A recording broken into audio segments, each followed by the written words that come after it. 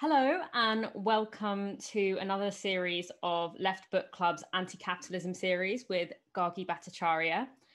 Today we will be discussing anti-capitalism and imagination with three of the most incredible thinkers and writers, all under one virtual roof. So massive kudos to Elif and the Left Book Club people for pulling this off.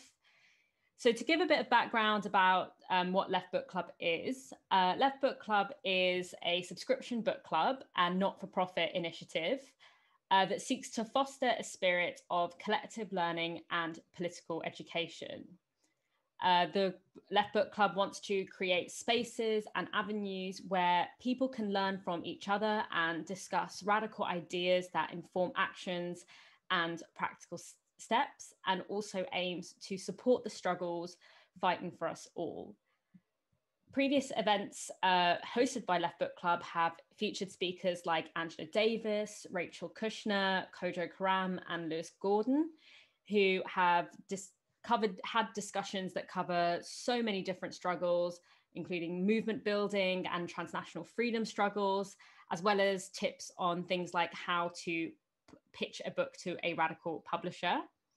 So if you'd like to become a member of the Left Book Club, please visit leftbookclub.com. And don't forget to follow Left Book Club on Twitter, Instagram, and Facebook, and subscribe to the YouTube channel while you're watching us tonight.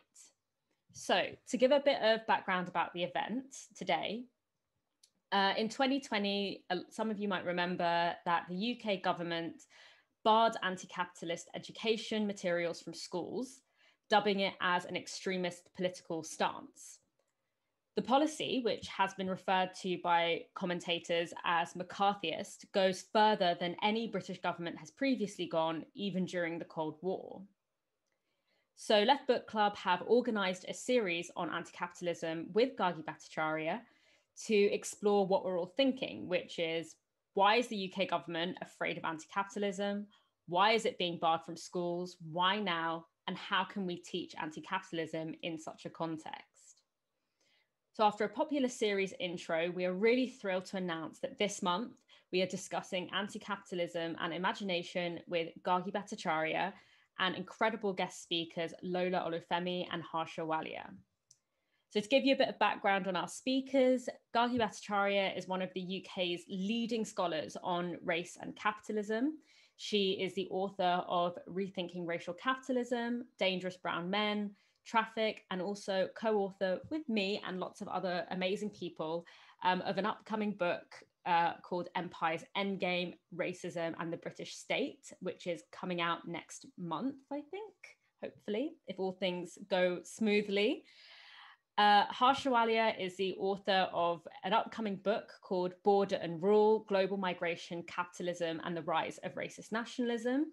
She's also the award-winning author of Undoing Border Imperialism, which has been an incredibly influential text for myself and so many other of my comrades. She's also co-author of Never Home, Legislating Discrimination in Canadian Immigration, as well as Red Women Rising, Indigenous women survivors in Vancouver's downtown East Side. Harsha has organised in migrant justice, anti-capitalism, feminism, abolitionist and anti-imperialist struggles. And that has happened for the past 2 decades. And she's also been involved in grassroots movements that a lot of us have heard of, such as No One is Illegal, Defenders of the Land, and Women's Memorial March. Lola Olufemi is a Black feminist writer, organizer, and researcher from London. Her work focuses on the uses of the feminist imagination and its relationship to political demands and futurity. She is the author of the incredible book, Feminism Interrupted, Disrupting Power, and a member of Bare Minimum, which is an interdisciplinary anti-work arts collective.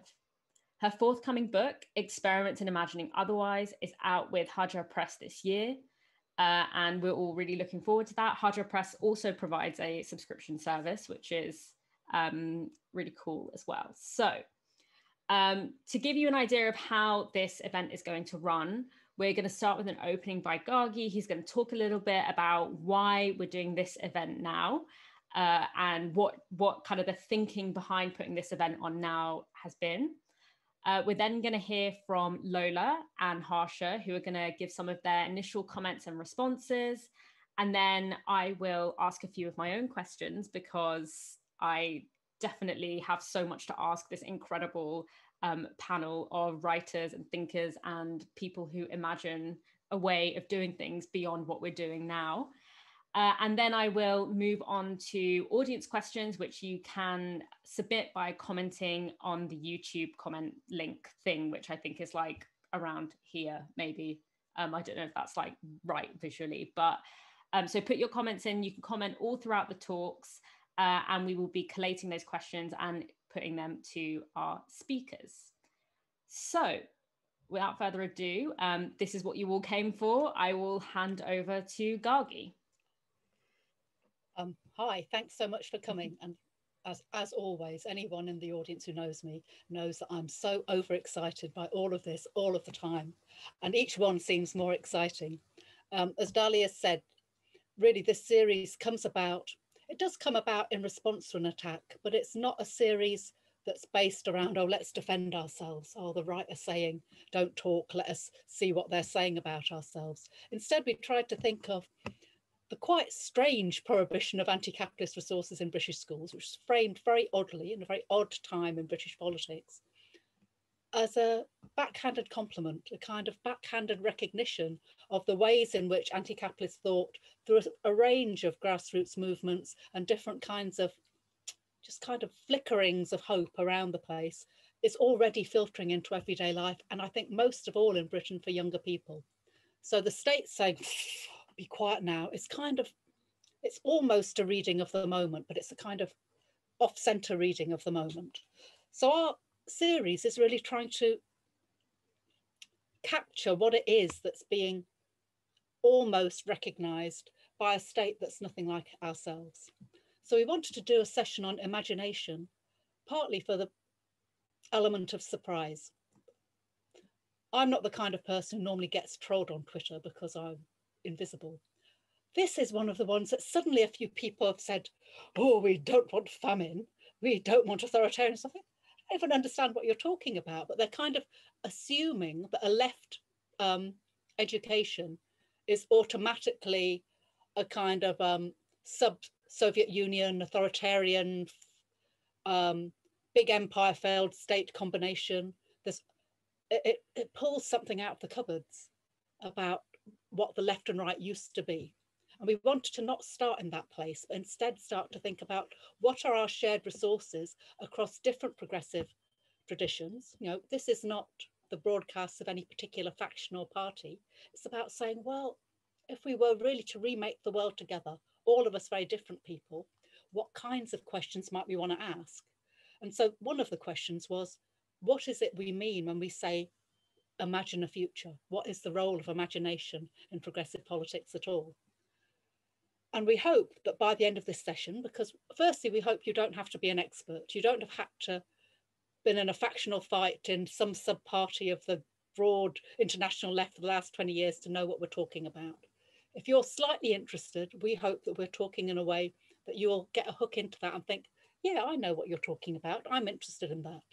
Equally, if you're someone who's been knocking around the left for the last half a century, some of us in the room in that kind of sad position, I hope there's also something unexpected or interesting or energizing about us meeting here today. And one of the things we also thought was, these are differently hard times for nearly all of us.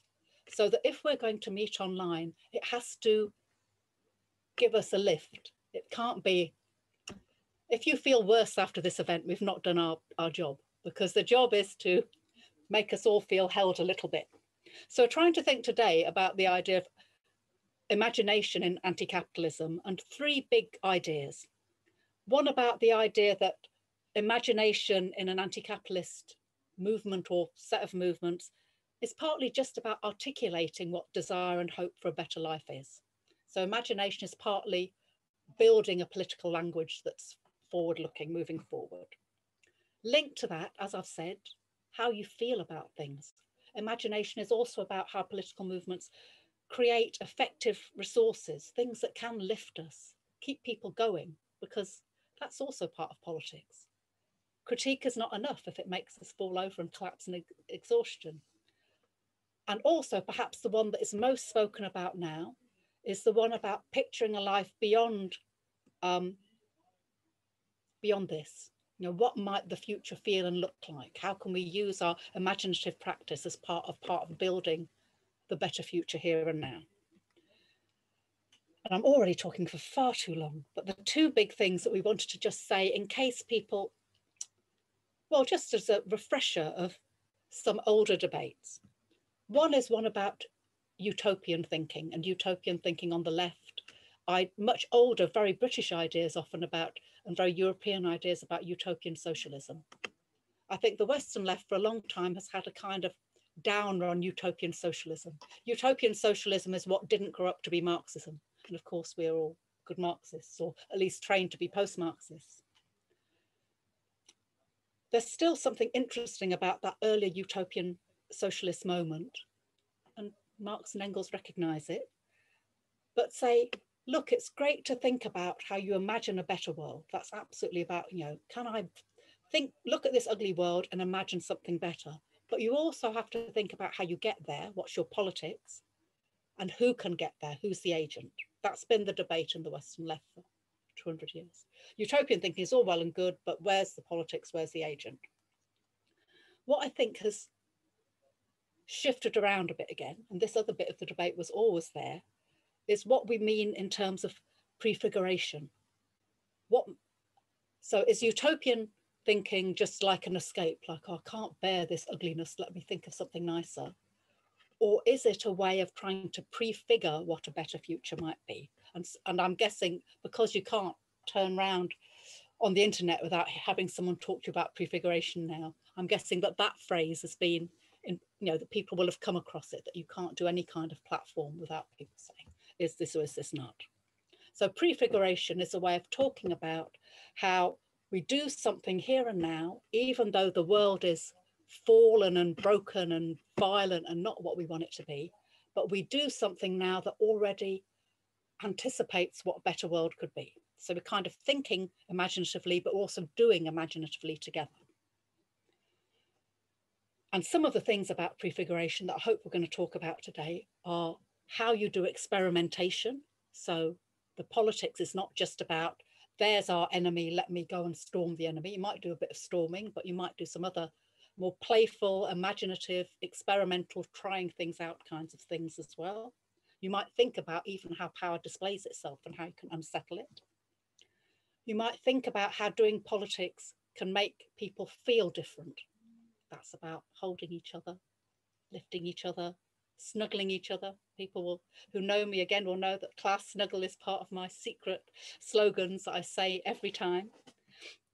And also, how do we build a politics that even though we're not at the promised land yet, something is happening in the here and now as we try to survive that anticipates a better world.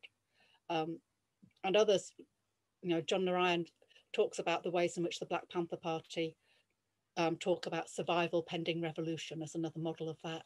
Quite a lot of the talk around mutual aid at the moment talks about that.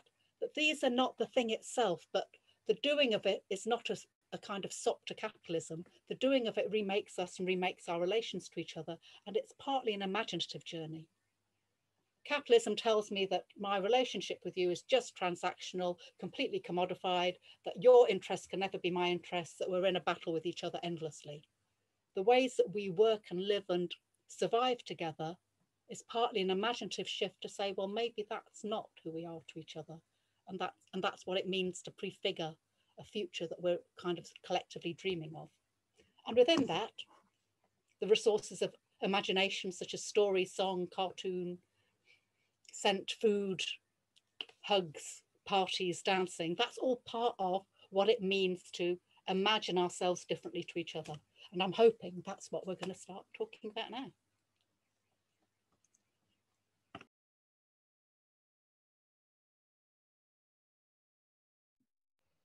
Thank you so much for that, Gargi. Sorry, I had a scramble trying to find my mute button then, which I think is the story of 2020 for so many of us.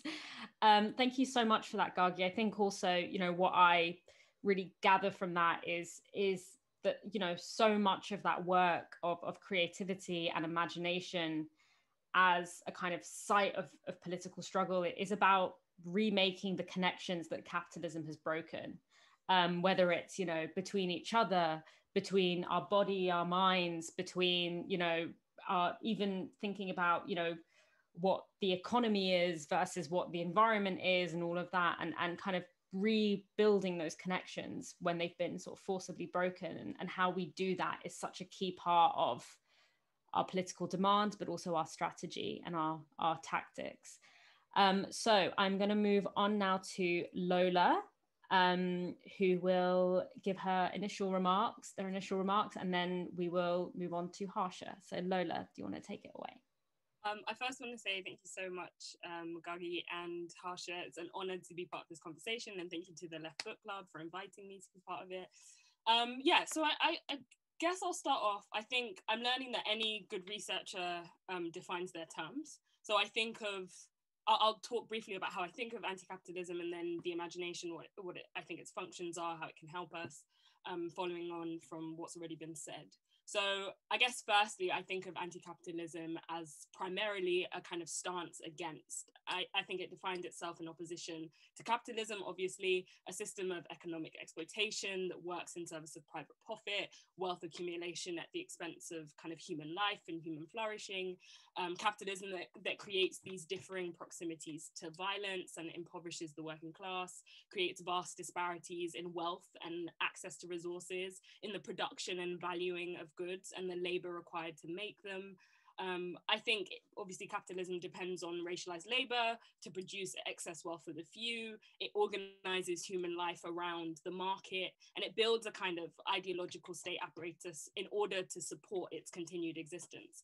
And I think that anti-capitalism becomes a stand-in for lots of ideological political histories and genealogies that try to enact that stance against. But I also think it's important to say what we're for, as well as to say what we're against. And so to say we're communist, socialists, or if we come from more, you know, orthodox traditions, whatever, I think anti-capitalism is kind of a broad coalition-making exercise in a stance. But I think it's also important for us, where we can, to be specific about our histories and ways we would like to move forward. And we shouldn't fall into the trap, I guess, of defining our politics only in terms of what we stand against. So what is the imagination? I think for me, the imagination is a kind of abstracted process of conjuring that which does not exist presently or subjectively. I think it's hard to provide a kind of comprehensive overview of what the imagination is. I know that it requires an engagement with the faculties of the mind and the body, and it's about this relationship somewhat between the real and the not real. But I think what happens is when we imagine beyond what we've been given, as I said before, we're recognizing that in the arena of politics, what is deemed not possible about our political demands is as much a construction as what we understand to be our reality. And by that, I mean the certain political possibilities that are deemed not possible are only not possible because the governing and hegemonic structures and forces that organize our world have told us so. And so what the imagination does is help us break free from the weight of this ideological state apparatus, which I take from Gramsci, obviously, and capitalism kind of, and the ways that capitalism produces an ideology to maintain itself. So our political demands and what we see as possible are shaped by what we think it's possible for us to have, which is shaped again by those social forces. And so when the imagination, I think, allows us to make a set of demands, but thinking beyond what we've been given in terms of our demands, it's kind of the difference between us demanding a 4-day work week and demanding a world without work, or the reform of borders versus a world without borders, or between defunding and abolishing the police, for example, between, you know, state-owned prisons and no prisons at all. I think that's where anti-capitalist politics begins to diverge, because there are some people who want a socialist state, and that's it, and think that the political project ends there. But there are others who kind of want more, and so we see how you know, when we imagine, we begin to make these divergent demands that often end in infighting, which I think is, you know, at the end of the day, even though, you know, depressing, extremely useful. So then what does the imagination do? I think the imagination provides us with some kind of effective impetus that propels anti-capitalist action. So by that I mean the process of imagining otherwise, of imagining that we could live differently, of orientating ourselves against this world in favor of another, is a process that spurs us to stand against the state, to begin to strategize depending on the urgency of the moment, to collectively organize, to provide assistance and mutual aid to one another, to keep each other alive. So when we act and when we organize, spurred on by our imaginative faculties, we are one, already enacting the worlds that we wish to see, as has been said, through a kind of prefigurative politics. But something is also, as Dalia said at the beginning, something is changed in the doing. Our relations with each other change and grow. We're breaking open realms of possibility. And that to me is incredibly exciting, because I think often people maybe think of the future in an anticipatory mode, right? The future is something to come. But actually, when you stop thinking about time in this kind of like masculinist, linear way, you see that we're enacting futures even as we're seeking to build these worlds, right? And I think the imagination is what makes things like general strikes possible, acts of solidarity, this concept that we take from Angela Davis of continuous struggle. And I think the imagination helps us think about politics less as a kind of win-lose situation, but as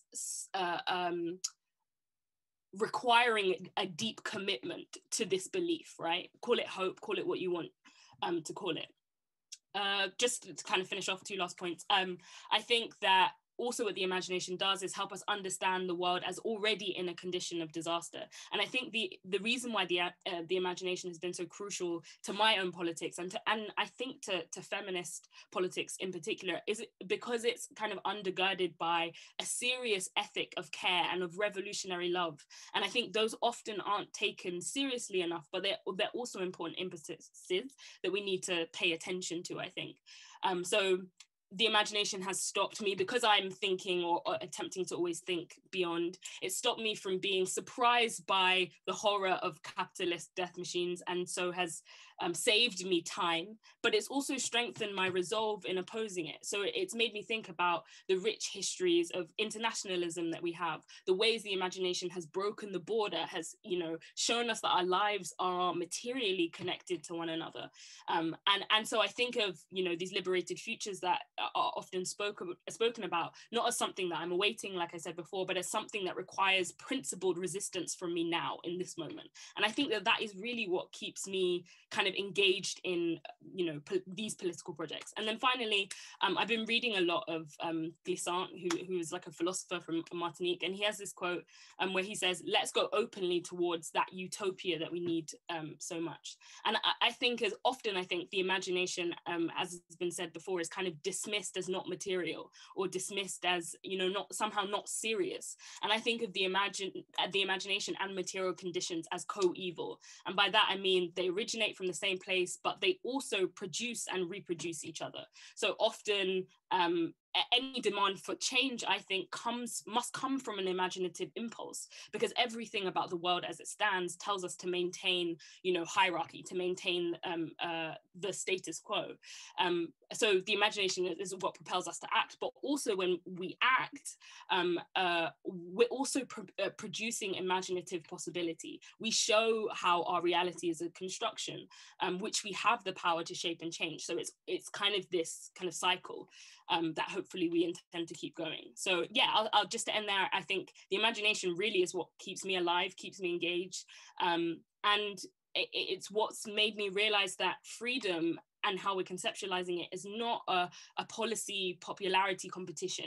It's this ongoing battle, right? That's going to require so much from us at any given time, and one that requires us to understand ourselves as part of a legacy, and not as, you know, wanting to simply win at politics, which I think is a strange way to conceptualize, you know, how you intend to live, essentially. So thank you so much.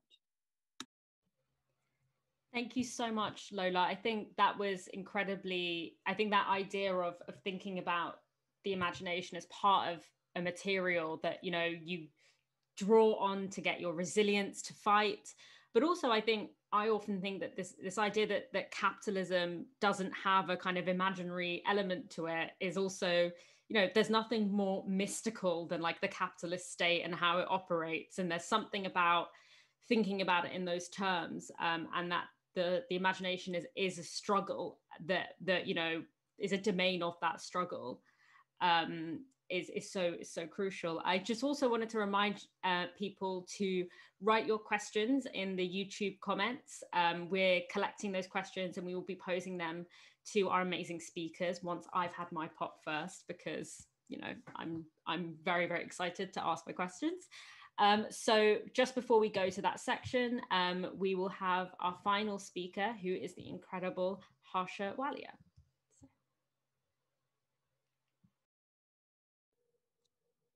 Hi, thank you all for having me. It's such an honor to be in conversation and to listen to you all. And Gargi, you started by very aptly saying that if we don't leave energized, then we're not doing our work. And I just want to say I'm so energized already, and we've barely begun. So thank you all for your comments and your thinking and imagining around this. I'll start by saying that I'm on the unceded territories of the Coast Salish people. The lands that I'm on are the lands of the Musqueam, the Tsleil-Waututh, and the Squamish Indigenous nations, who continue to exist, who continue to affirm their jurisdiction, their laws, here on these lands in the settler colonial context of Canada. And for me, when I think about imagination, you know, I don't just offer that land acknowledgement tritely. When I think about imagination, right away, and here located on the lands that I'm on, I think immediately of a number of different Indigenous prophecies that are very much rooted in the practice of collective imagination as a form of resistance, right? What does it mean to resist imperialism, racial capitalism, and more through the collective telling and affirmation of prophecies? And one of the many prophecies on these lands is an Anishinaabe prophecy called the Seven Fires prophecy.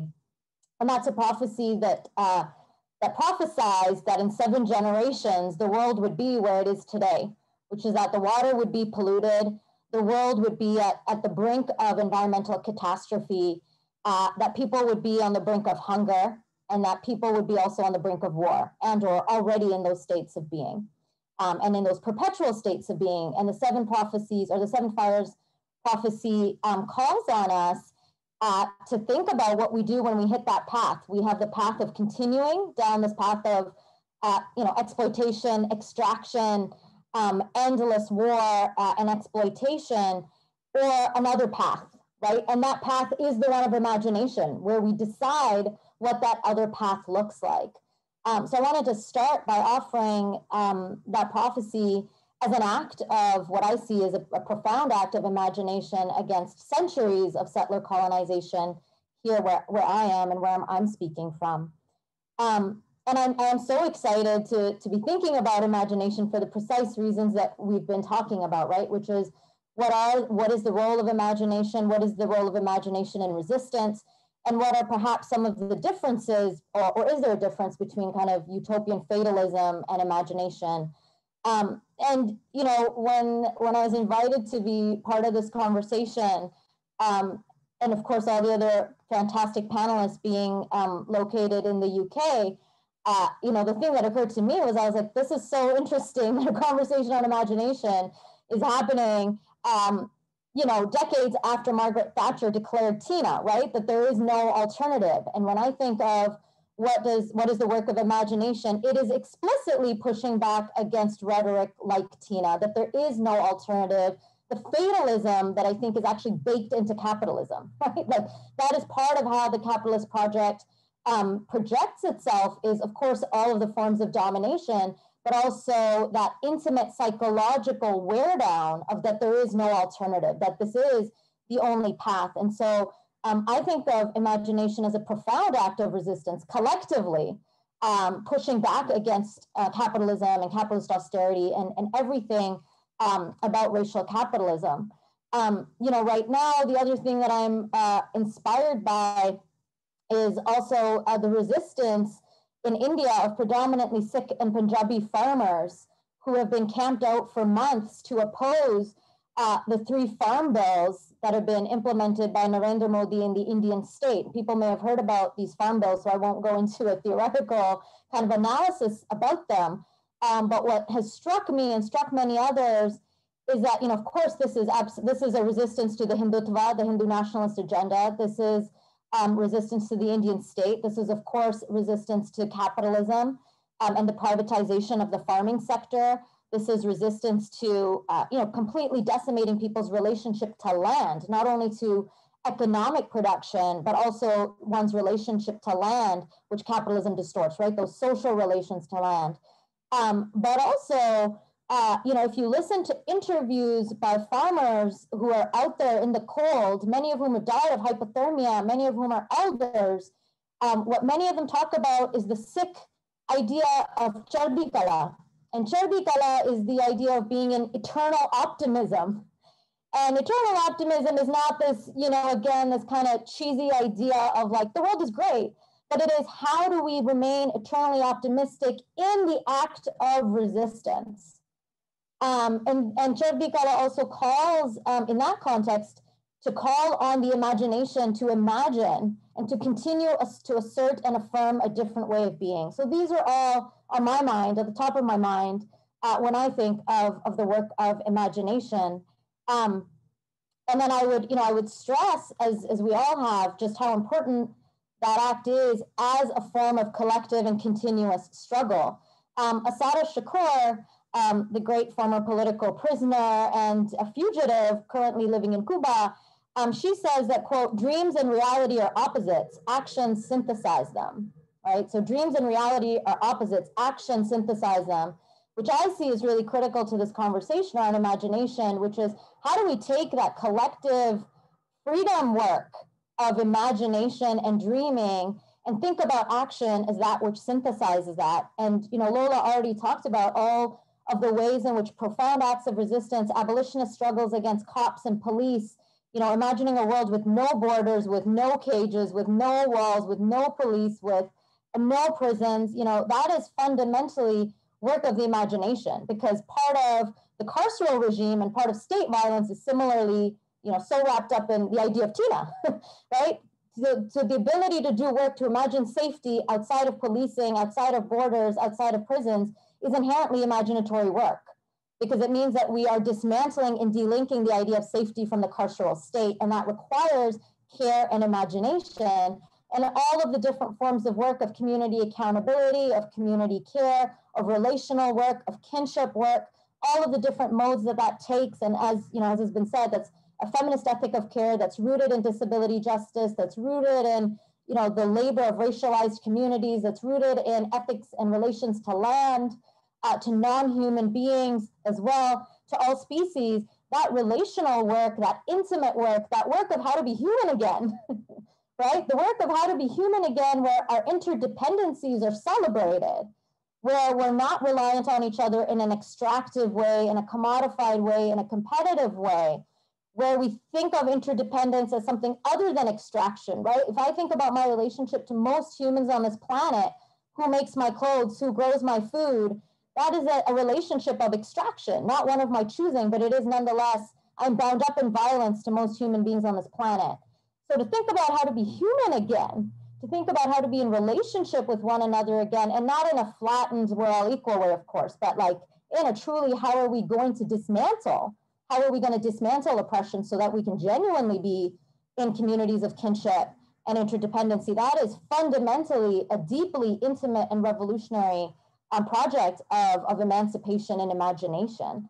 One of the few quotes that I want to offer as I wrap up here, because I think it, again, speaks to this idea of the imagination, is the Zapatista saying, which is we make the path by walking.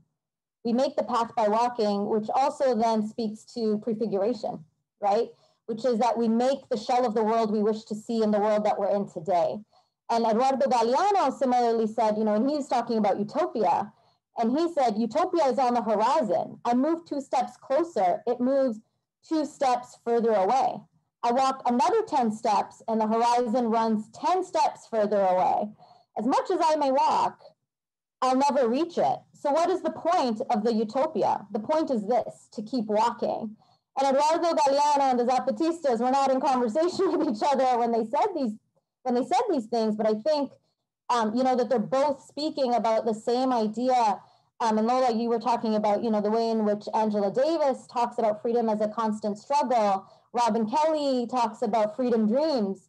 All of these invocations of freedom as a constant collective struggle, as a pact that we make, that talks about prefiguration as utopia, I think are profound. And I'll end with the words of Mariam Kaba. When she talks about hope, she talks about hope as a discipline. And I think if we think about hope as a discipline, I think it calls on us to act.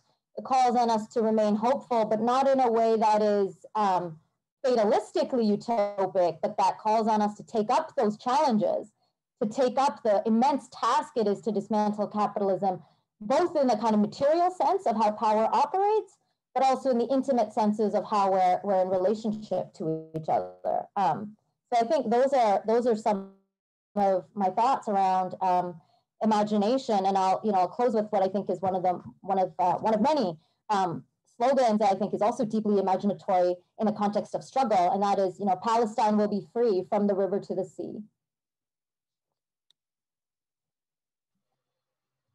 Thank you so much for that, Harsha. I think, starting with that Margaret Thatcher quote, I also was thinking about her other quote, which is that economics are the method, the object is to change the soul, which I think tells us about how integral so many of these questions are to political and economic transformation, and that the other side definitely know how important these questions are.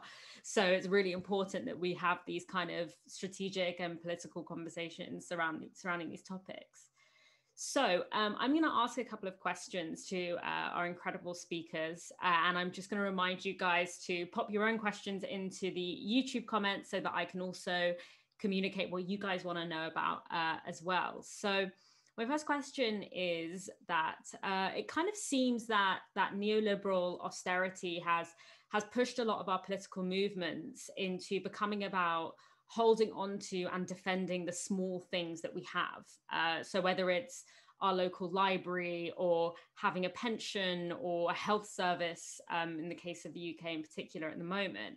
And it can feel like that leaves not that much bandwidth to imagine different futures at the same time as trying to defend things that are quickly becoming the past. How do we work through that contradiction? And does the panel think that that is a contradiction at all? So, Gargi, can I start with you, just because we haven't heard from you in a little while? Okay, put my mic back on. I think that's really interesting, and also speaks to partly why we're doing this whole series, but also why particularly imagination. That one of the ways that capitalist violence works is it sets the terms of politics, doesn't it? We've been talking in other places about the attack on anti-capitalist thought, the so-called free speech debates, all of the ways in which the right gives us the terms, and then we have to run around and defend, and then that takes our time, energy. It places us in position to each other, and it's like we're always a little bit late to the party if we're always in defensive mode. But I wonder if the level of the crisis we're living through is making even those attacks force everybody into something different. I think something is the spread of the move away from we must defend basic services because of the attacks of austerity to no one is coming to save us but ourselves. What can I do? That's a big political journey that's been hugely compressed in the worst of circumstances for us, but history has compressed it for us, and it makes it no longer a defensive gesture, I'd suggest, partly coming actually out of a certain kind of hopelessness about engagement with the state, that nobody is coming for us. I think that's very visible in Britain, and I think across Europe in different ways, that what might have happened 25 years ago when you're always kind of like, can we twist it around to policy? Lots of places in which there is no policy, there's no interlocutor for a debate about policy. Instead, the recognition of the attack is to say, well, what would it mean for us to save each other in the kind of productive mutuality and independence that is not demeaning to any of us? That forces our imagination because of the question of survival. And I don't wish to, I know I always sound like a bit like, oh, bad times are coming, how exciting. That's also a kind of left bad habit, isn't it? Oh, a crisis, more crisis, good, then we're going to win soon. But I also do think that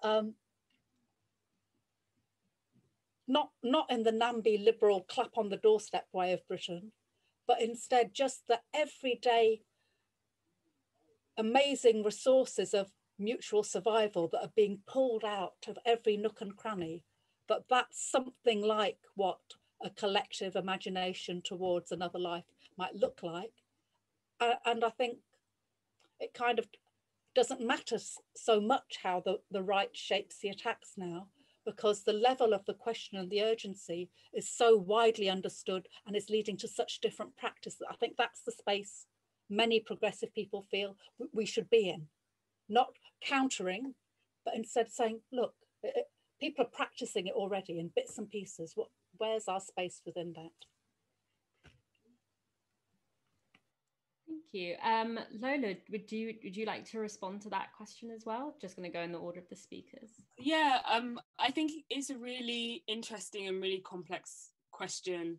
And I think maybe it's about rethinking the reasons why we do act and those kind of basic services, right? That like when we're stopping the domestic violence shelter from closing, or when we're like attempting to save local resources, we do so precisely because we imagine beyond them, right? I think maybe there's this way that our politics is perhaps stuck in a kind of binary thinking about, you know, what is possible, i.e. like all of our energy goes on saving these local resources, and so there's no energy left to think beyond. But I feel like a lot of the people that I know are engaged in that principled resistance, one, precisely because they imagine otherwise, but also as a kind of journey or a stepping stone to what they see as, you know, on the horizon, however they demand that.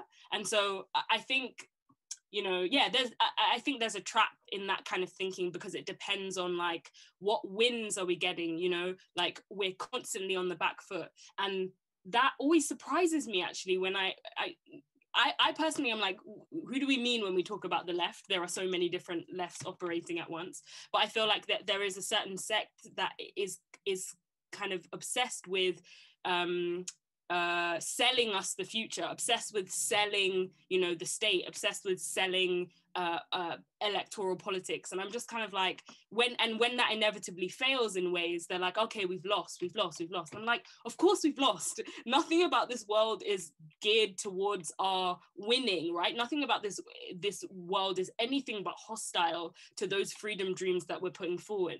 And so I think it requires us to rethink why we do things, right? We don't just defend the local service. We defend it, obviously, so it continues existing, but we don't just defend it in service of the political party, right? We defend it because we understand it has a material effect on the way that people live, and we understand that after the work of defending it, there is more work to be done. After the work of, you know, the political party, the doorstop, the whatever, there is more work to be done.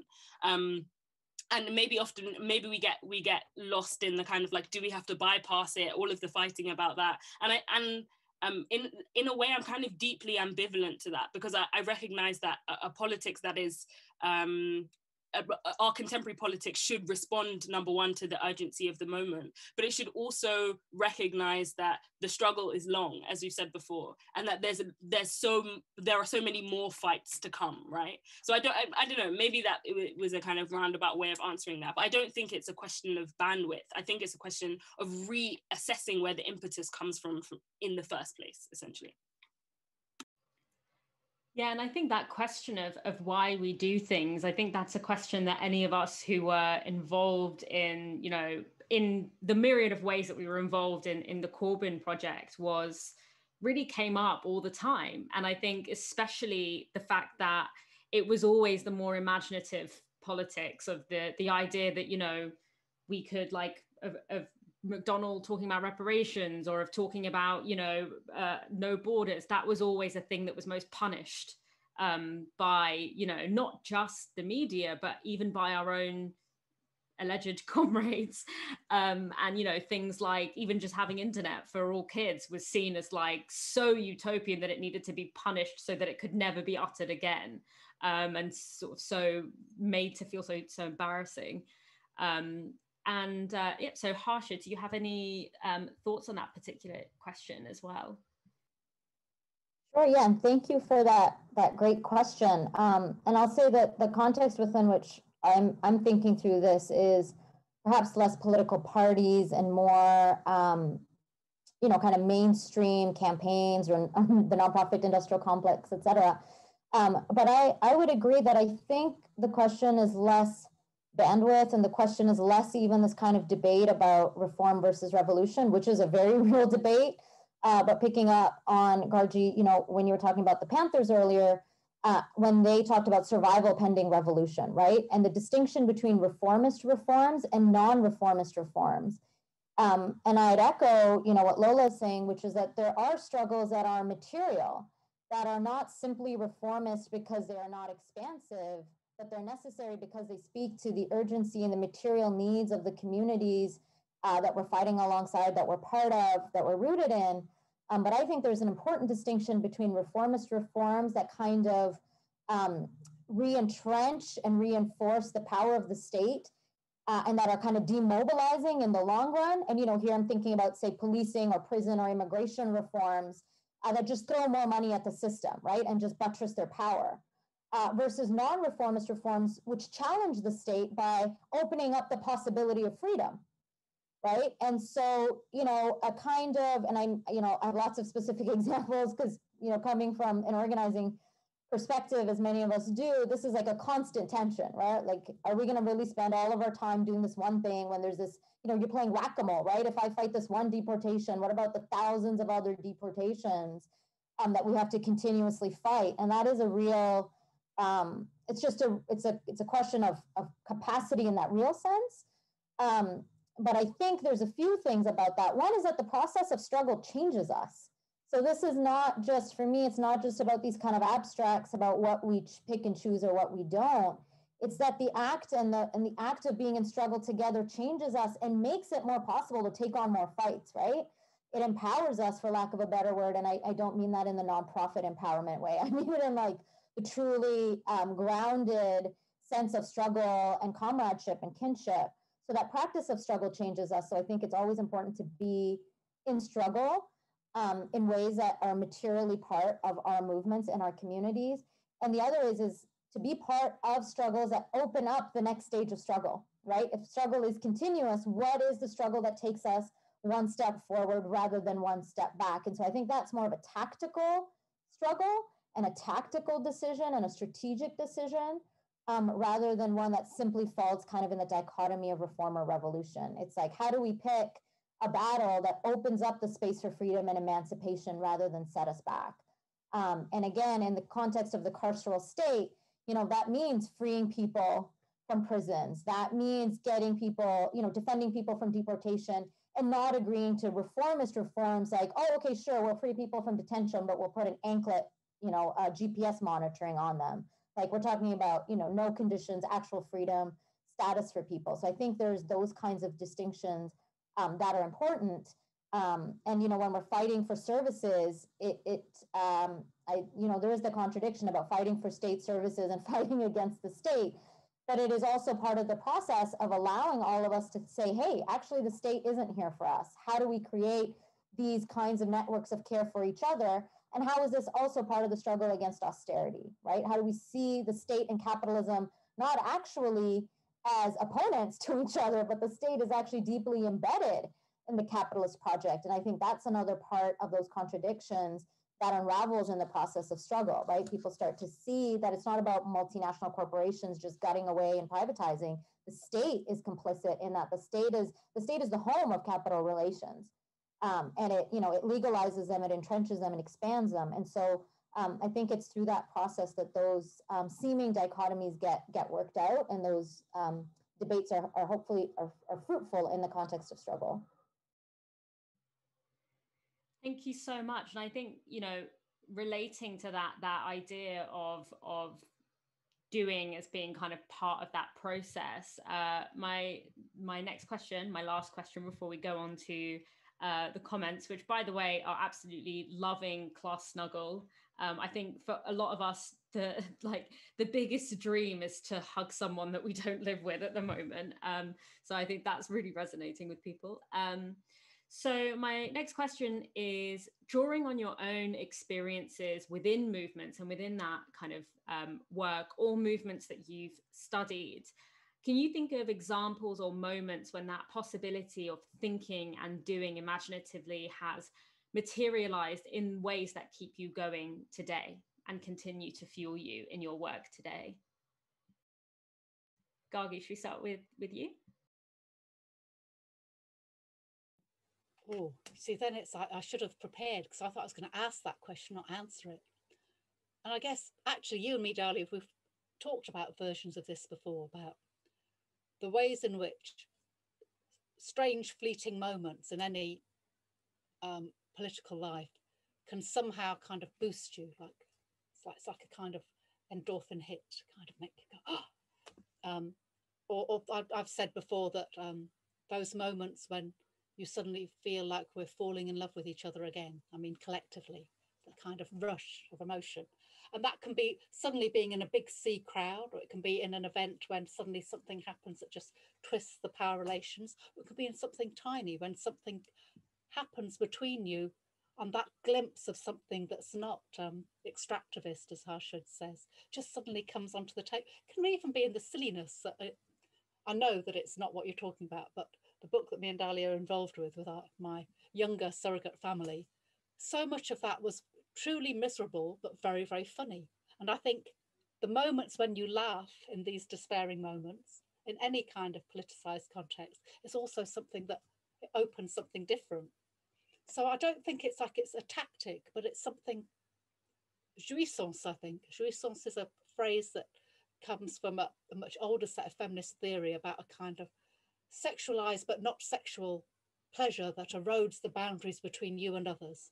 And I think liberationary politics has a kind of jouissance floating under all the bits where we fight and sell papers and go and have to do the drudgery. There's that kind of, and it erupts in moments. And it's those moments of eruption that we need to both, I think, recognize and value and try and expand and share, because that's what keeps us going. So that's not quite, it's not like, oh, go and read this, which is what I thought would be good, but it's still an idea. Right, Lola, do you have any responses to that?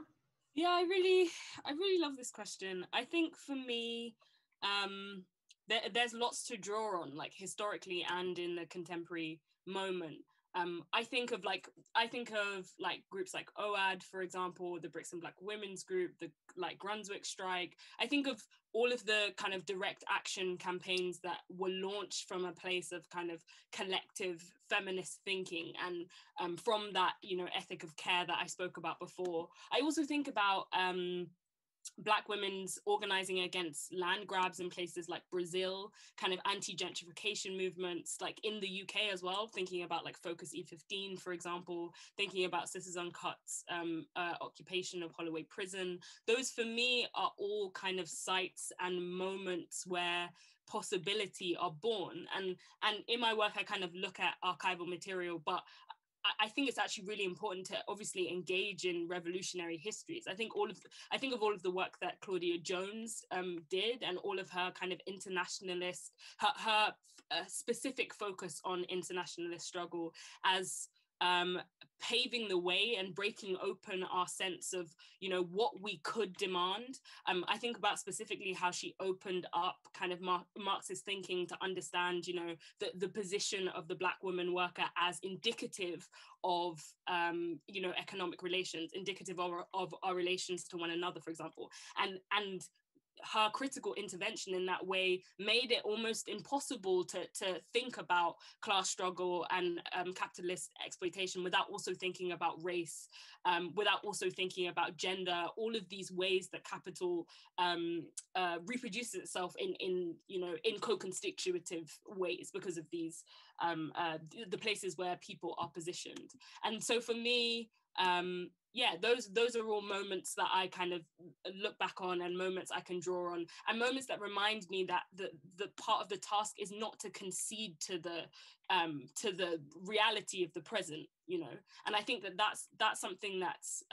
embedded in abolitionist organizing. I think of Jackie Wang and the way that she writes about prisons, and the way that she writes about the heaviness of the present, of the contemporary moment, and not giving into that heaviness, not allowing yourself to be crushed in a way, and not allowing your sense of what is possible to be shaped by what the world tells you is possible, which is actually like an incredibly hard thing to do, because often you're trapped in these cycles that seem to constantly reproduce themselves with no kind of end in sight.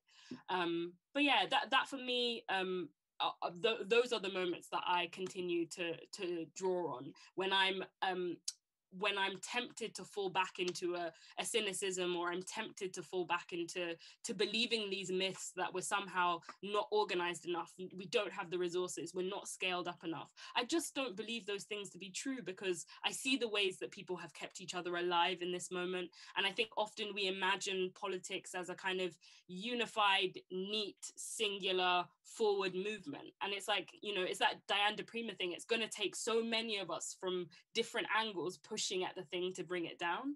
And that brings me great comfort, really. Thank you so much, Lola. Harsha, did you have any thoughts on that question before we move on to the commenters? Sure. Yeah, I would agree. I mean, I think there's so much to draw on in terms of inspiration and grounding.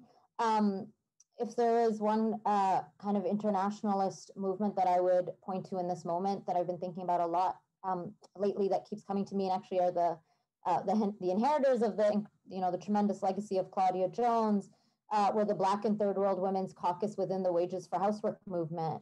And really how they made, use that rhetorical device, but to really make clear, as we know, that there is no capitalism that is not gendered. There is no capitalism that is not racial. There is no capitalism that is not rooted in sexual violence, right? And conversely, that there is no anti-racist, feminist struggle that isn't anti-capitalist. That capitalism is inherently racial, gendered, and specifically anti-Black, anti-Indigenous. And so, when I think about that caucus within the Wages for Housework, the ways in which they came together to really make clear the internationalist connections and various forms of work, that domestic work is, many kinds of reproductive labor, including in factories, and sex work and more. And so that work, I think, for me, continues to ground and inspire. But really just, so many movements who engage in direct action, who call on us to constantly think beyond the confines of the state, beyond the confines of racial capitalism, beyond the confines of, transmisogyny, that really are emancipatory. And I think, if I could just point to one in the immediate that's local for me, but is not local, but local and for my context, is are tent cities, right? So tent cities of people who are houseless, who come together to squat or take over either private or public property, both in an act of defiance and resistance to capitalism, to the very concept of private property, of course, who are addressing a material need, coming together to create conditions of housing for one another, but also in the process of collective living, which increasingly in the Canadian context, the Canadian context of social housing is very, first of all, it's being whittled away, but in as much as it exists is very, that kind of authoritarian, top-down, state-managed, individualistic, commodified version of housing. And so the act of coming together to not only create housing, to not only resist the commodification of housing, but to also come together and live together, to create processes by which one communes, by which one, by which people make food together, create ideas of how to live together, how to create communal safety, because this is a highly criminalized space, to create safety for, people who are using substances, to people who are trying to get clean, to, women on the streets who are sex working, people who are trying to exit, like just a range of experiences and needs that people are creating in the process of living together is just, I just cannot overemphasize how emancipatory and how liberating and how much that has to teach us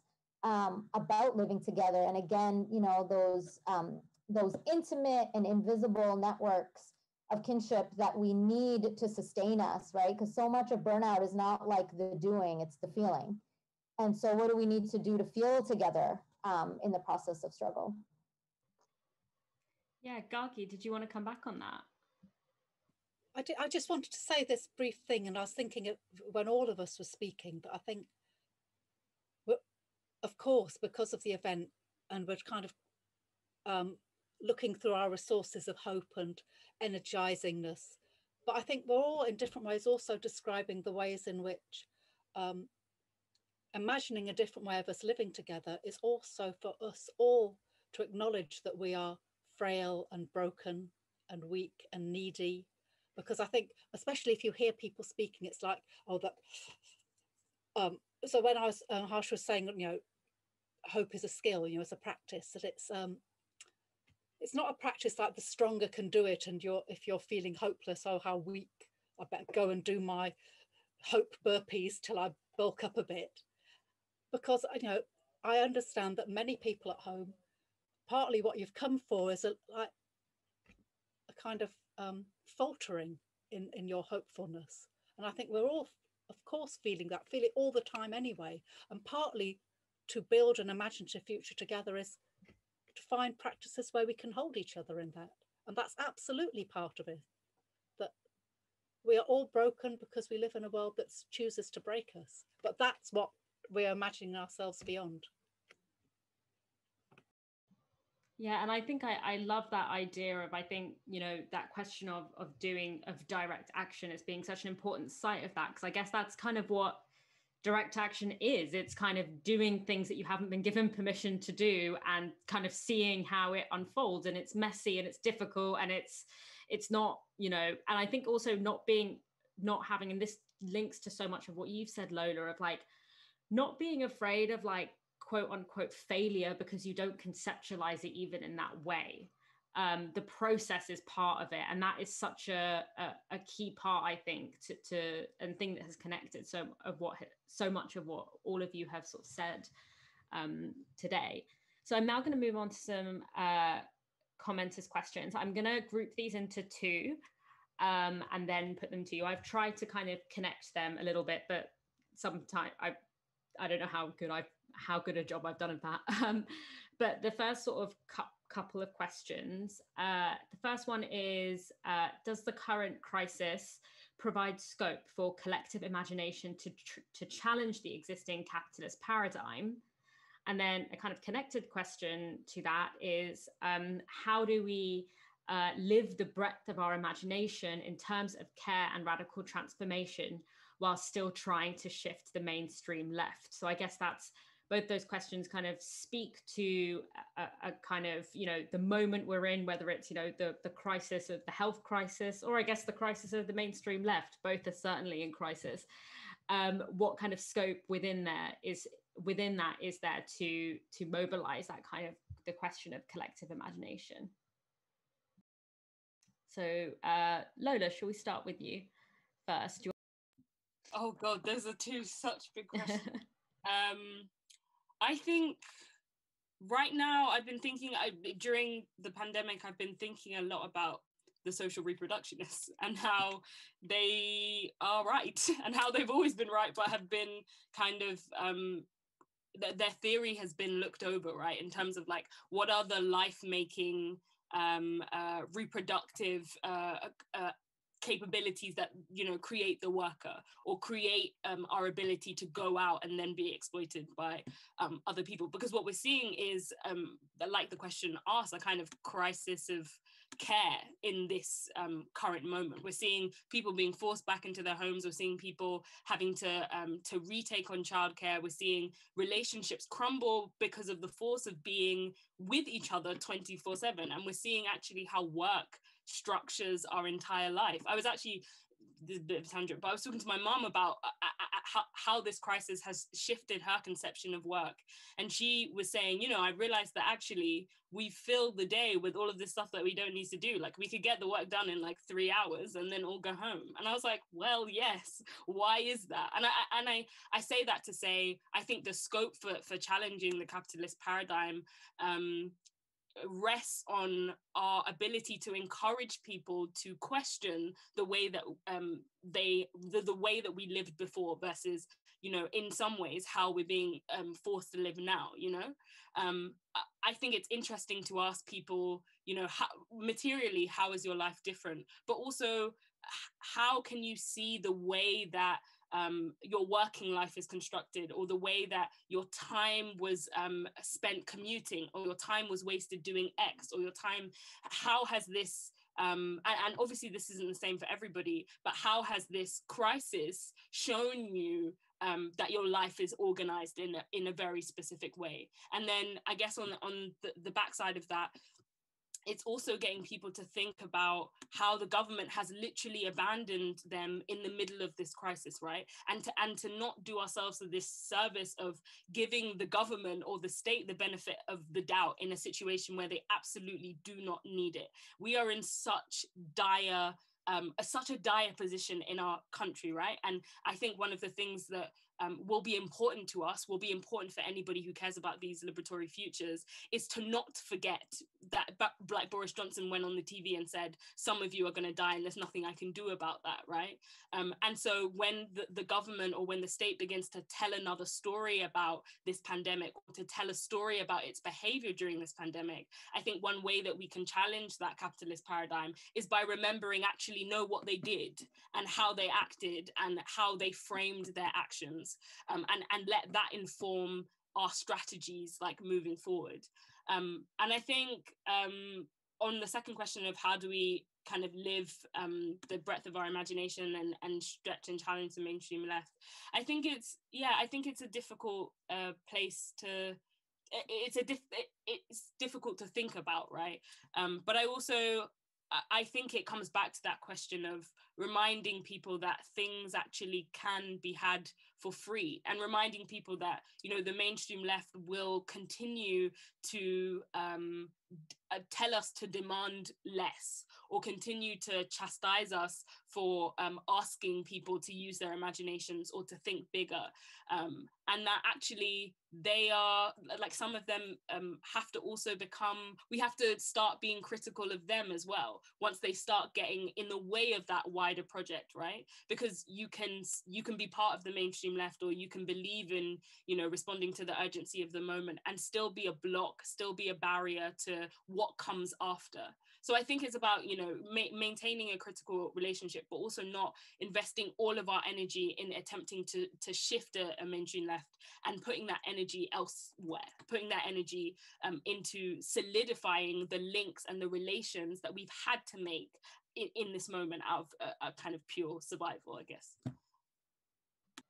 Yeah, and I think that goes back to that idea of doing differently, and that being one of the key kind of tactics that we have for in our sort of arsenal, I guess. Harsha, did you have any comments on those two questions about both the current health crisis and also the question of living that breadth of our imagination in terms of care while still trying to shift the mainstream left, which I guess is also the NGO industrial complex. I guess that's sort of referring to that. Yeah, I mean, I think there's a lot of space for political imagination and doing in the current crisis. And, you know, I think that's really kind of captured in this kind of general refrain of, you know, we can't return back to a normal, right? Like the post-pandemic cannot go back to quote unquote normal, which I think for different people means different things, but really kind of is a collective recognition in the least that, you know, what we had before just didn't work for people. And I think there is absolutely, as Lola is saying, you know, a kind of reckoning just at that kind of daily level of like, wait, why did I have to go into work and commute for 2 hours and now suddenly I can just do this from home? Or, you know, how did I spend my time? How was my time and my work organized? And also, of course, very much bringing to the fore about, you know, what kind of work is really not essential work in our lives, right? It is work to create more capital versus what is the care work that underpins the reproduction of life itself, right?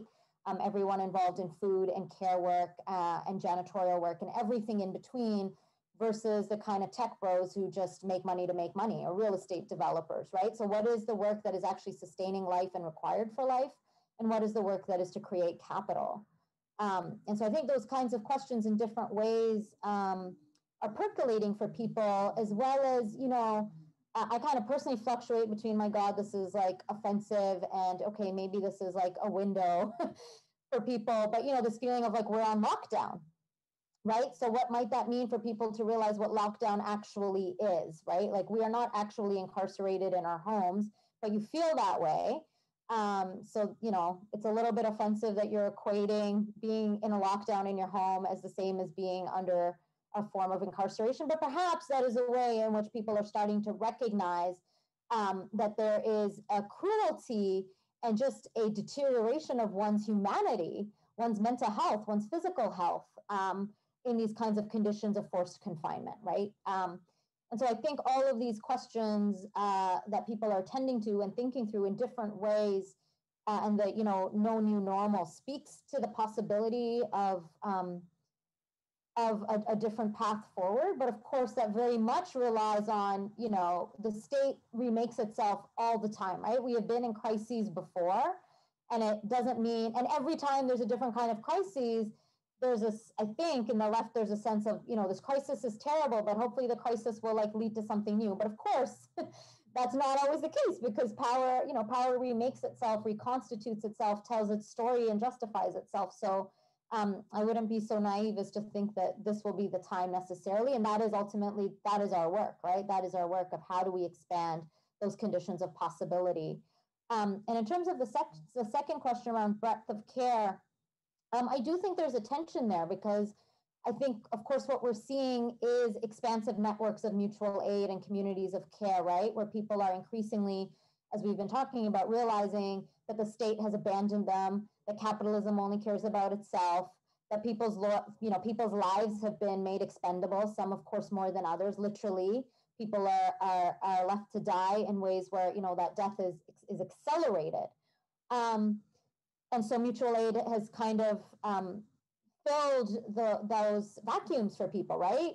In different ways at a neighborhood level or beyond that. The tension, I think, is, of course, is how do we scale up mutual aid? How does mutual aid become something larger, more sustained, more expansive? You know, one of the traps, I think, in the kind of most practical ways is mutual aid can often be exclusionary, right? It's like, who's got the largest pod? Who has those existing networks to rely on people? And so how do we actually scale up mutual aid? Not to the, you know, we're not trying to supplant the state. That's obviously not the goal of it. So I don't mean scale up at the macro, but I mean make it truly an emancipatory process. And, you know, I think we also can't be romantic, you know, we can't romanticize it, right? Like it is a lot of work. It is a lot of work to be present and work out the act of living, to not have to default or rely on someone else, right? Those processes are hard and time consuming. And, you know, this is like a kind of a stereotype, right? But it's like, no one wants those long, never ending meetings of the Occupy movement where like, why are these general assemblies going on forever and what's happening here? So that practice of mutual aid that involves that kind of democracy in the truest sense, not, you know, liberal democracy, but of participation. I think we can't underestimate that is a really hard, it's just a hard thing to do.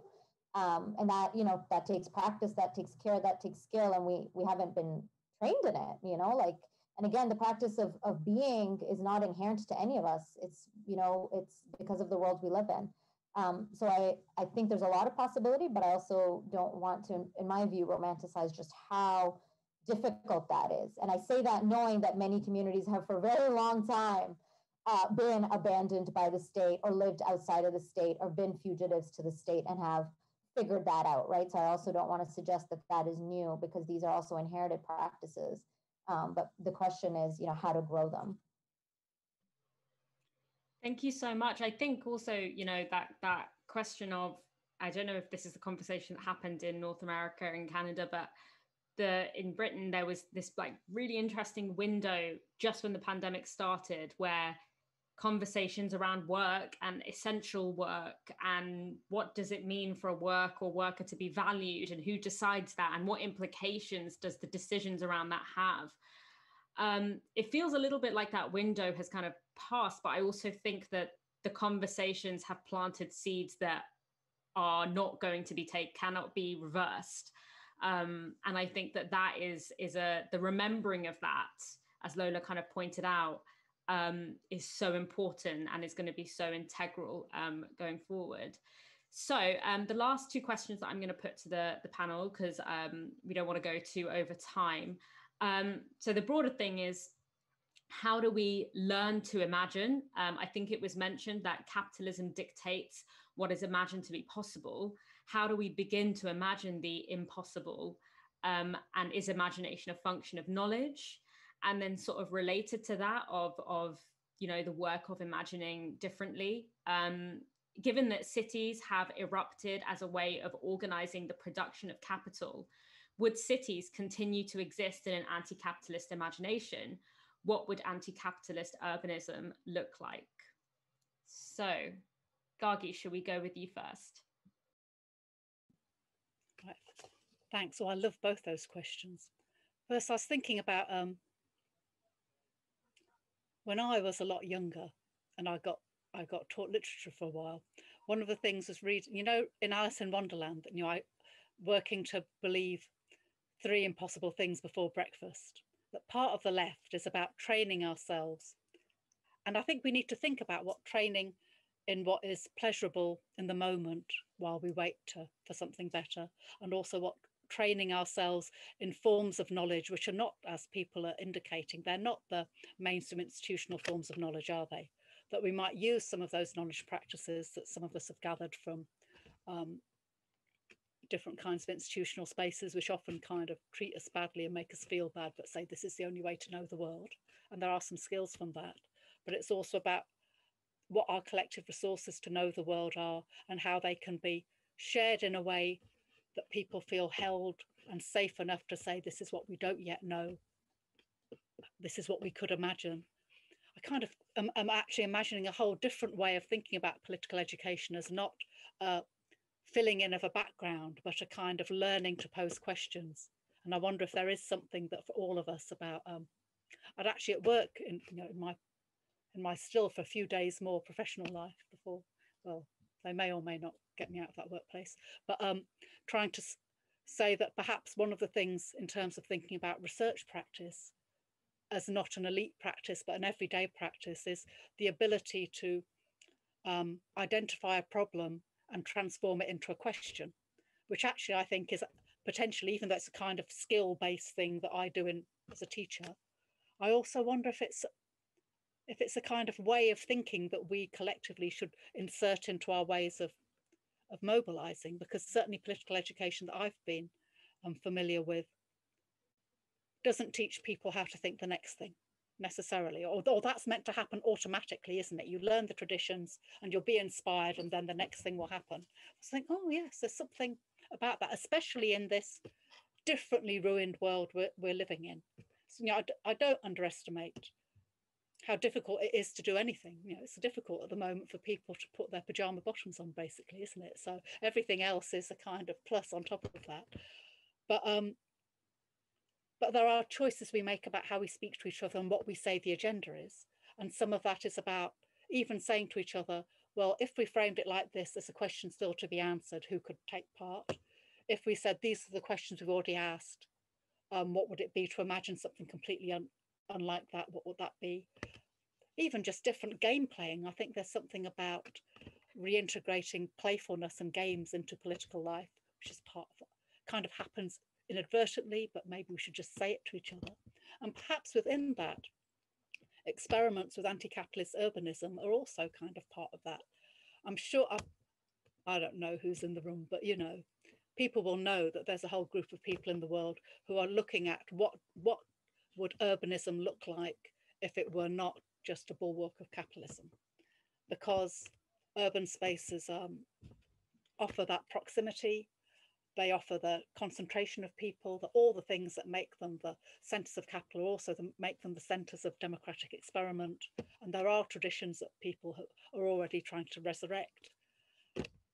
And there's also something about mapping a space that actually, whatever the right across the globe says, doesn't really belong to anyone. You know, the cities should not be easily recuperable into nativist narratives. I know they are all the time, but there's something, you know, because everyone is coming to the city, aren't they? It doesn't matter if you said, oh, my grandparents were there. There's something about the space of the city that allows a kind of shift around. And I think there's, it's part of the critique of older utopian socialisms, isn't it? Oh, that all of these characteristics of capitalism, they're all ugly and horrible and made on violence, so we'll destroy them all, and we'll imagine a kind of older pastoral, semi-feudal background, as if, you know, break it all down, because we couldn't have any of that. I think anti-capitalist imagination, it's not my fault, everyone has said it already, anti-capitalist imagination are about the fun and games of living in the ruins of capitalism, not breaking, there's not a field underneath. I can get to the beach, but I'm not, you know, I'm not going to suddenly start dressing like a milkmaid. It's not that kind of fantasy of a post-urban. I think instead it's like, what would the urban be? And also to kind of just understand how already varied, extensive and borderless the urban is. Maybe not so much in Britain, but globally. The urban is already kind of washing in and out of other spaces. Part of what's happening in India is about that difficulty, isn't it? The difficulty of pretending that there's urban India and rural India, and that, oh, one will sift resources into here and the others will just think, oh, thanks, farmers starve and die. The boundaries of capital have made those spaces differently, and people are already experimenting in ways of supporting each other and what meaningful democracy would be.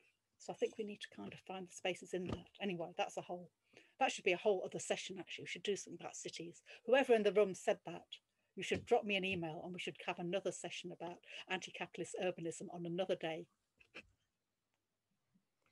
Yeah, for sure. I think that's such a crucial like topic. And I often think that if you want to see real experiments in different kinds of living, just go to Holloway Road and you will see boundaries being broken, borders being smashed in all kinds of ways. So for sure. Harsha, did you want to respond to those questions? And then we will finish off with Lola.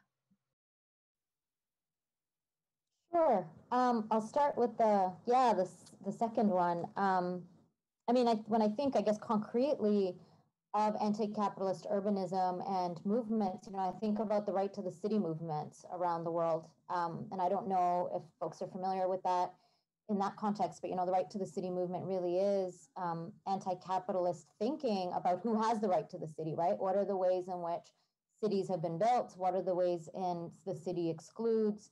Who has a right to claim the city, particularly in relationship to property, the right to live, the right to access services, anti-gentrification struggles, you know, heightened struggles against police violence in cities. So I think about the expansive way in which right of the city movements are thinking about the city in so many different ways, right? The social organization of the city and relationships in the city. So, you know, that's what comes to mind kind of concretely. The one thing that I do think is important in terms of anti-capitalist urbanism, and I think there's a bit of tending to that I think happens in that urban-rural divide, right? Where there's a resistance to saying anti-capitalist movements are kind of hearkening back to pastoral ages or, you know, those kind of stereotypes of quote unquote primitive living, etc. And then I think there's also the very real reality that a lot of anti-capitalist resistance in land-based communities are opposed to the social organization of the city precisely because of its relationship to the land, right? Whether that's indigenous communities, farming communities, or peasant communities, and the ways in which cities have been built, not only to, are built around the extraction of capitalism, but also a very specific relationship to land, and what that means. And so, I'm a little bit more wary of the kind of rural-urban divide, and I echo that those boundaries are, they're quite borderless, right? Like, again, those communities are bound up in relationship to each other in many ways, and people move across those spaces for many different reasons. It's not simple, but I do think an anti-capitalist urbanism would kind of bring together and recognize the multiplicity of what the city means, right? Both the right to the city and the relationship of the city to the land, and what that might mean. So I think there absolutely is a need and a thinking about that. And, maybe that's specific because I'm in the context of Canada, right? Where there are very real conversations about, what is the role of the urban, for example, in Indigenous land struggles? And conversely, what is the role of land defenders in urban struggles against police violence and state violence, right? So that's a very real and fruitful and generative conversation. And then I think, I would, echo this kind of thing around the asking of the questions. And, I mentioned the Zapatistas earlier, though, we make the path by walking. Of course, one of the other things that they say is walking, we ask questions. And, just leave it to the Zapatistas to leave us with answers that are, I won't say non-answers, but that, force the answers back on us, really. And I think that for me really is that collective space. But I wanted to actually, and I think I actually was thinking about this, and now these two questions tie it together for me. So I'll end with a short piece that Satya Sarangi wrote. And Satya Sarangi was on a hunger strike for many years in the early 2000s, and he was part of the Justice for Bhopal campaign. So the Justice for Bhopal campaign being a campaign that sought justice and continues to seek justice for the victims of the Dow chemical disaster, one of the largest industrial disasters that we know in contemporary history in Bhopal, India. And while he was on hunger strike, I'll just read an excerpt. He wrote a short piece, and I was thinking about it today around imagination, but I think it fits into these questions as well. And I'll quote from him. So he wrote, "You will try to draw me into the Plato of practical life.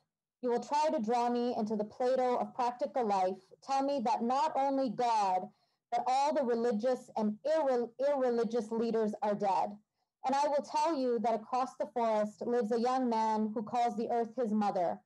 You will give me the boring details of the rise of state power after every revolution. You will give me the boring details of the rise of state power after every revolution, and all I can tell you is that in our tribe, we still share our bread." Thank you so much for that, Harsha. Lola, would you like to finish us off before we close the event? Yes. Yeah, these are two really great questions. So on how we learn to imagine, I think for me, learning to imagine and treating imagination as a function of knowledge requires us to kind of loosen our allegiance to the tenets of this world. So to the tenets of nation, gender, how you understand yourself, to the fictions of race, to kind of loosen your attachment to the kind of governing structures of this world and the story this world tells about itself. And by that I mean to understand that in these worlds, these new worlds that you're seeking to build or that you're attempting to enact now, you won't get to keep anything. I think you have to really be prepared, like when we're thinking in the spirit of revolutionary change, you have to really be prepared for that to happen tomorrow. And if that did happen tomorrow, where would you be? What skills could you offer? How would you look after other people? How could you keep yourself and others going? I think that's a really important question for people to ask if they want to begin to kind of cultivate the imagination. How much could you give up? Like, what are you willing to sacrifice? Those are all key political questions, I think. And I also think that when we understand knowledge, we also have to understand that our conception of what counts as knowledge and knowledge production in the West especially is underpinned by, you know, this Enlightenment rationalist thinking that is, you know, the product of white supremacy, the product of imperialism, the product of a specific kind of conservatism. And so the imagination is asking, you know, us to not only rethink, but to absolutely smash the very tenets of how we come to understand things. And so before we can even think of the imagination as a function of knowledge, we have to rethink what we understand knowledge to be and where it can come from. And I think what the imagination kind of gives us is this ability to kind of feel with our bodies, to be in communication with one another, to get knowledge from all of these other different places that aren't just about what we can see, smell, touch, hear, you know? Yeah, and I think when we recognize that, we lean into abundance, you know, like not to be, I don't believe in like accelerationism, but I think I do believe that we can live better. We can live in a way that centers human flourishing, and that there would be lots and lots for everyone, essentially. I think on the second question, yeah, it's a really interesting question. Like, I don't really believe in like returns to atavistic society, or like, it sounds a bit racist to me. But I think when I think of anti-capitalist urbanism, I think of people like June Jordan, who in the 70s tried to redesign Harlem with Buckminster Fuller, and how she recognized that like place and space were important, and that the city is not only, you know, a physical thing, it's also an ideological project. Like has been said before, it defines who can walk within it, who can be a flaneur, who can enjoy city space without being stopped, searched, deported, etc. So I do think that actually the city as we understand it now won't stand. But I do believe, I do agree with Gargi that, you know, we'll be in the ruins of the city, and we will change the city by existing in it in a changed state, you know, existing in it in changed material conditions. And so even if we're in the city as we once understood it, it won't be the city. It'll be something else that we haven't yet been able to conceive of. And I take that from, I think about Black squatters movements in the 80s. I think about figures like Olive Morris and how they showed that you could just take housing if you didn't have it. And that's how I think the ethos of an anti-capitalist urbanism would operate, right? That people could have what they could take from the ruins, because it all belonged to them anyway. The city is no longer this based on certain exclusions, essentially. Yeah, and I think about like districts and zones. I think if you live in London, everybody knows the difference between boroughs and how that can map out your life expectancy. I certainly know that. And so, yeah, so I'm thinking about the kind of embers and what we can build from the embers in a kind of Stuart Hall way, right? Like that think about the notion of reconstruction, that every destruction is also a reconstruction, which I think is what, you know, the imagination teaches us. But yeah, I'll stop there. Thank you so much, Lola. I think lots and lots for everyone is a fucking incredible political slogan. So well done for coining that one. So thank you all so much. This was such an energizing conversation, and it's been an absolute gift to be under the same virtual roof with you all. One minor silver lining of these kind of online events is that we can have, there's just like more spatial, like the spatial boundaries of who can be where has kind of like in these kind of events has gotten a bit bigger. So just a reminder that this is part of a series of events on anti-capitalist political education. The February session is going to be on anti-capitalism and love, very seasonal. And so you can find out the details for that and when it will be announced and the opportunity to register for that by following Left Book Club on Twitter, Instagram, and Facebook. So you'll get the most up-to-date information on those pages. And you can also subscribe to the YouTube channel, which will also notify you when new live events are being scheduled. And if you want to actually become a member of Left Book Club, which is a book subscription service, then visit www.leftbookclub.com. There is also going to be another event hosted by Left Book Club on the 4th of February, which will be a conversation about education and pedagogy. And that will include Farbet, who is a member of the landless workers movements, someone from the National Education Union, who have just won a really incredible union dispute just recently in the pandemic, and a member of the World Transformed, which is a big political education initiative in the UK. So if you want to tune into that event, which is on the 4th of February, the Eventbrite link should be in the YouTube comments, but you'll also find that link on those Twitter and Facebook pages that I mentioned beforehand. So once again, I wanted to massively thank all of our speakers, not just for their amazing words today, but also the work that they put in throughout their lives in these very questions. And I also wanted to thank all of you guys for showing up today in what is, difficult circumstances. And, we're all kind of tired and fatigued, but we didn't give in to that. And we came together for this event and had this incredible discussion. So thank you so much to our speakers, and thank you to all of our viewers, and thank you to Left Book Club for putting on this incredible event. See you all later. Bye.